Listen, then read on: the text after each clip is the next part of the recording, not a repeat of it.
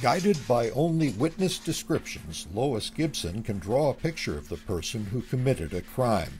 Working with a few details, Gibson can produce a close but far from perfect likeness. If it catches the person, it's perfect.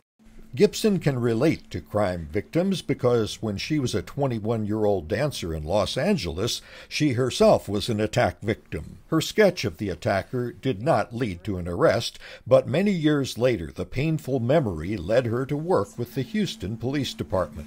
The reason I wanted to do this is I just wanted to get one guy like that guy that did that to me.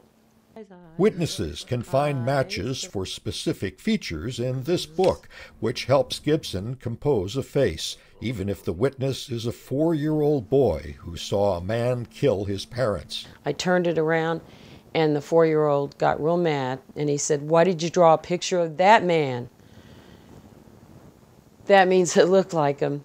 And everybody in the room started crying. Gibson says the skill can also be used to bring back faces of people whose very existence was erased.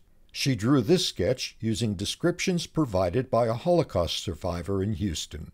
He described his 7-year-old sister that he saw brought to the town square, and he was like really tall for his 10-year-old age, and he stood with his adults, and they put the children in the town square, and he watched her get shot in the head and killed.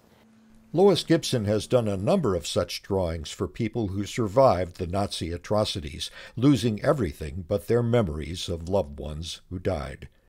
Through her teaching, Gibson encourages young artists to enter this field, not just to help cops catch bad guys, but to provide justice and comfort for crime victims. Greg Flakus, VOA News, Houston.